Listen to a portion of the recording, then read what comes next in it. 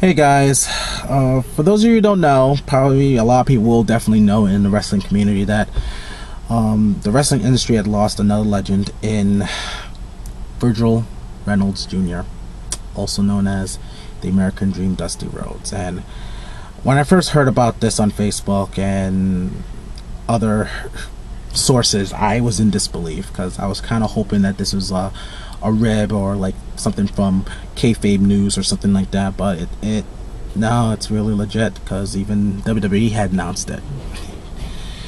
My thoughts, like I said, I'm in a state of shock, and I'm kind of shaken up, that we lost a really great person that was very influential to a lot of careers.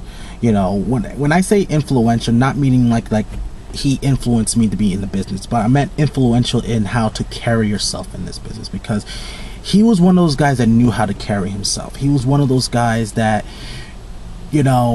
always had his nose clean. I know he may have had some previous demons, but he grew out of that, and he pretty much displayed how to better carry yourself as a professional in this business, and he's done that to the letter.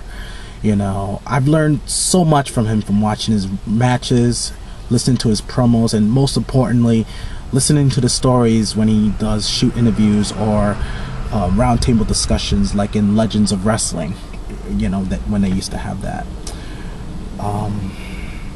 But yeah, I mean, he left a lot of great memories. His days in the NWA, when he was the World Heavyweight Champion. A lot of people didn't even think he would be championship material because he looked so overweight, but what really captivated all of us was his charisma. I mean, he had charisma to burn, and there was never once have I ever gone tired of listening to a promo from his. When he had that voice, so distinctive that once you hear it, you had to listen.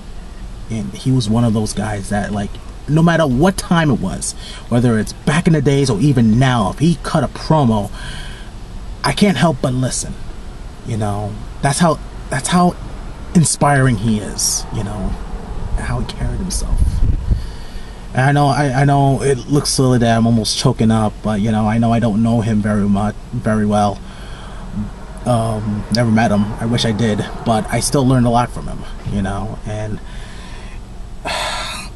even though he's gone, even though he is gone from this world, I know for a fact that he's looking down on us when it comes to the wrestling business, looking after us while riding at the end of the lightning bolt.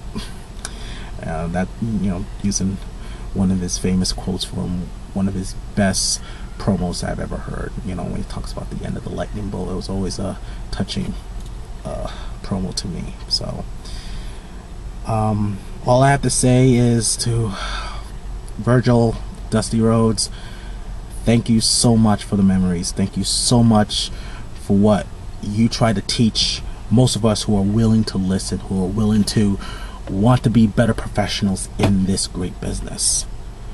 And to his family, Dustin and Cody Rhodes, my deepest condolences to you two and to your entire family. But